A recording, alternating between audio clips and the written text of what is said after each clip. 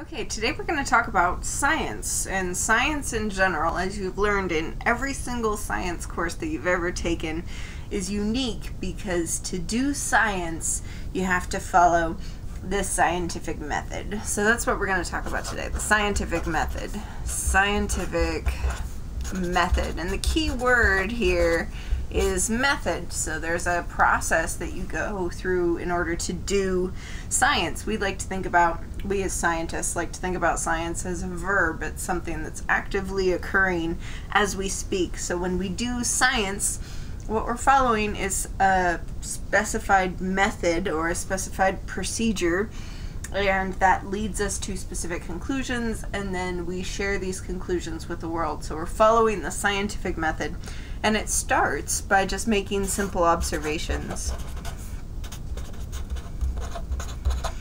So we make observations of the natural world, we go out and we look around and we wonder why. So we ask questions. So observations always lead to asking questions.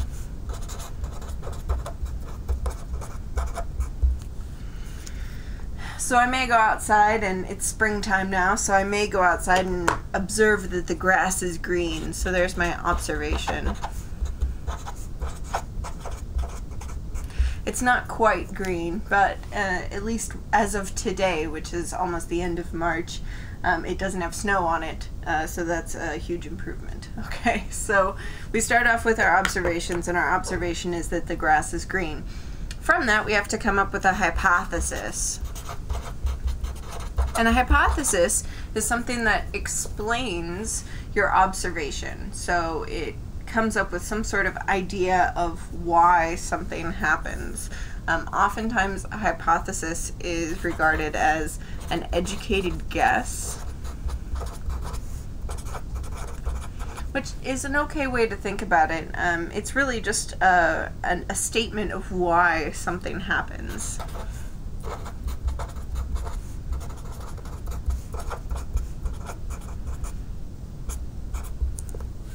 Okay, so we're going out and we're looking at the natural world.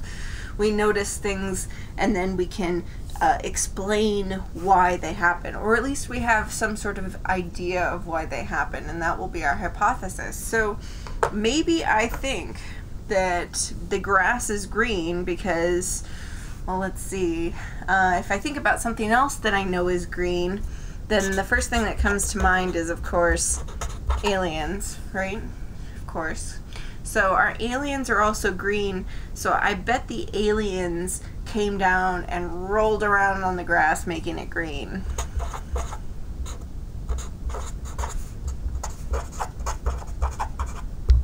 So there's my hypothesis, is that it looks like rotted, sorry, that's rolled in the grass. So the aliens rolled in the grass and they made it green. Now this is not a scientific hypothesis, so this is no good. And the reason for that is scientific hypotheses have to be testable. So this is not scientific.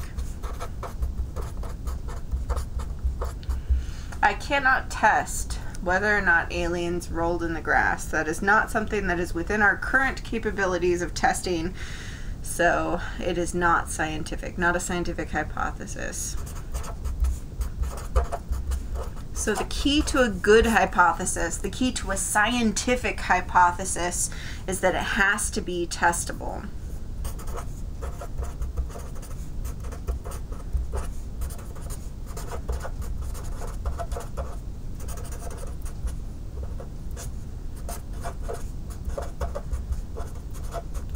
So they must be testable. So scientific hypotheses, which is the plural of hypothesis, scientific hypotheses must be testable. So I cannot say that aliens rolled in the grass. So that is no good for my scientific hypothesis. So I have to come up with some other hypothesis. So maybe I could say my new hypothesis is there's something inside the grass that gives it its green color.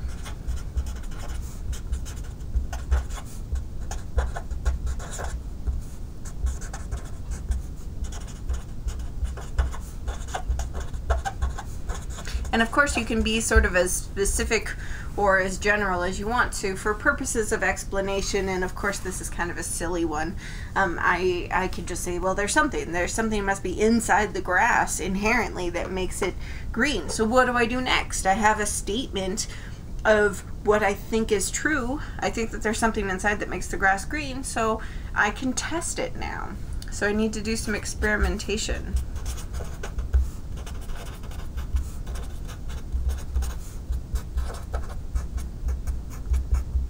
So how can I show that there's something inside the grass that makes it green? Well, maybe I need to stick it in a blender and look at it under a microscope, or whatever it is. I'm going to go through some sort of experimentation process and test it. And there's a couple different ways that we can go from here. So from here, in the experimentation phase, I can either show that yes, my hypothesis is true,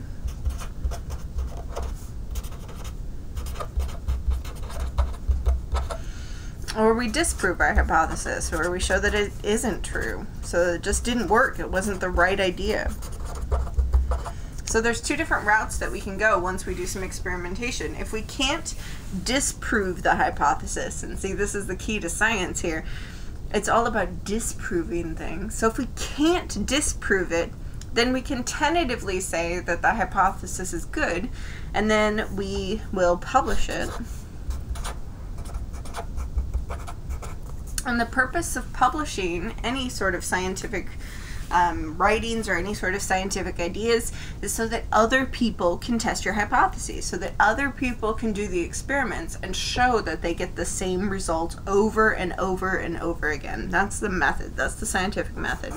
So we publish, more groups test, other people test. Okay, so now we have other people that are looking at this hypothesis, and then once people have tested it over and over and over, and again, more groups are testing, and then more groups are publishing, and then more groups are testing, and once we have this cycle going of this long-term looking at these hypotheses, not able to disprove them, then this hypothesis becomes what is called a scientific theory.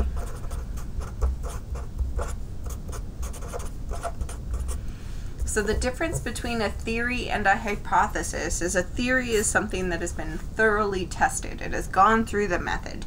If it hasn't gone through the method, then it is not a scientific theory. Okay? Now, if we're disproving the hypothesis, that's sort of the other way. So we experiment, we do the process of science, whatever that is. We pulverize our grass, we look at it and find our chlorophyll molecules. Or maybe we pulverize our grass and we look and there's nothing in there that's obviously green. That wouldn't be the case. But if we disproved our hypothesis in some way, shape, or form, then we'd have to revisit it. We'd have to come up with a new idea. Now we have more information. This is where the educated guess part comes in. We have new information now. And that comes from our experiments. And so now I can come up with a new hypothesis.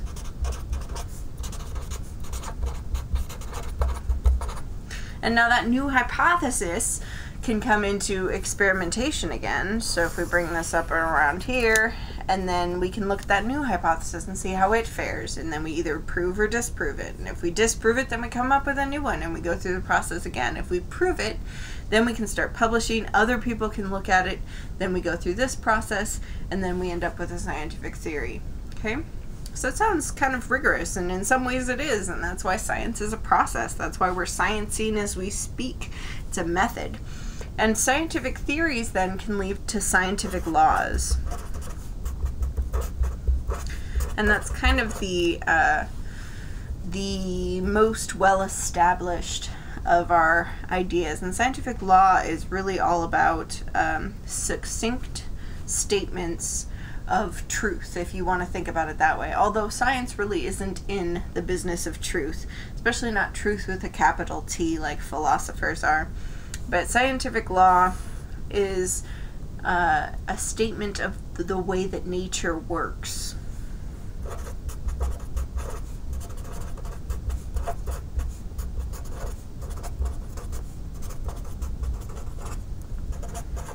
And it's usually pretty brief, and it usually combines together a lot of scientific theories. So a scientific law is the culmination of a number of different works.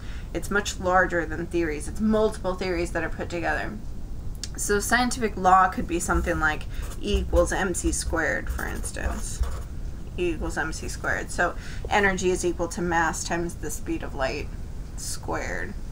Okay, so that says that energy and mass are related to each other. So this is a statement of the way that we understand nature to work.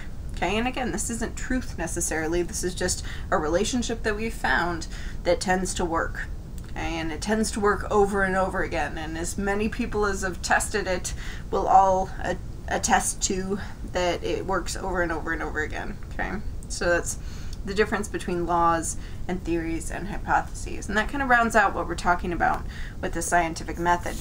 So what we're talking about in chemistry here then, because we're in Chemistry 105, chemistry is a science.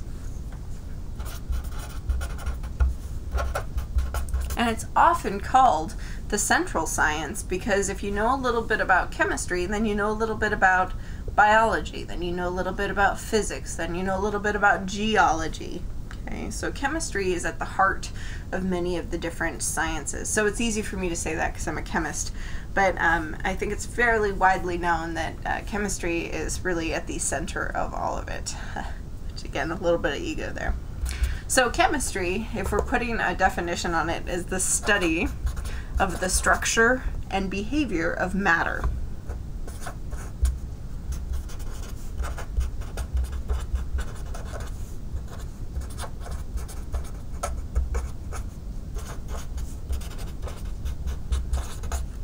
Study of the structure and behavior of matter.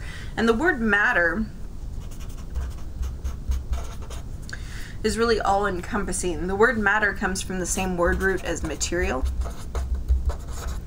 So everything, if you've heard about the material world, everything that is made up of materials is made up of matter. So matter is any amount of stuff that you're made up of. So matter is kind of equal to, I affectionately just call it stuff. That is definitely not the scientific term for it, but there you go. So if chemistry is the study of the structure and behavior of stuff, then we probably need a little more of a better definition. So matter is anything that has mass. And we think about mass here in the US as weight. So mass and weight here on Earth anyway are interchangeable, and we'll talk about why that works a little bit later on in a different video. And it also has volume. So volume is the amount of space that something takes up.